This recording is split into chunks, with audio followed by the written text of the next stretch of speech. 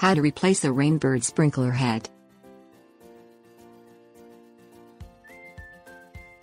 After several seasons, Rainbird sprinklers will require some maintenance.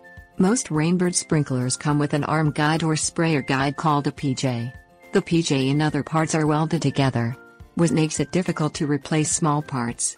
The most common replacement in the sprinkler system is the head. In fact, the pop-up sprinkler is one that is more likely to stick up out of the ground and refuse to go back down when the water is off. Learn how to deal with this nuisance. Easily replace the sprinkler head without too much difficulty. Turn off the water line. Dig out the gravel and dirt surrounding the sprinkler. Use a small garden spade to carefully remove dirt. Be mindful of the water pipe. Place 2 boards inside the opening of dirt. Position the boards to prevent dirt from falling on the sprinkler. Unscrew the sprinkler. The boards you have positioned will prevent dirt from caving in the sprinkler pipe. Purchase another sprinkler head. You can look for the model number on the sprinkler if you don't have the original package from Rainbird. See resources section of this article for ordering information. Screw the new sprinkler back into the pipe. Twist the sprinkler by hand only.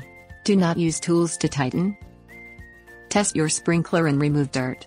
Turn on the water line. At about 30 seconds to a minute, turn the water line off. Align the aim of the sprinkler by hand, carefully positioning the sprayer's aim at the mid-area of the grass lawn. If your sprinkler comes with a PJ arm guide, a little arm that guides the sprayer, be careful not to break it when you turn your sprinkler by hand. Replace the dirt and gravel around the sprinkler. Turn the water line back on. Tips warnings. Keep children away when you're doing this project. Any distractions can cause mistakes.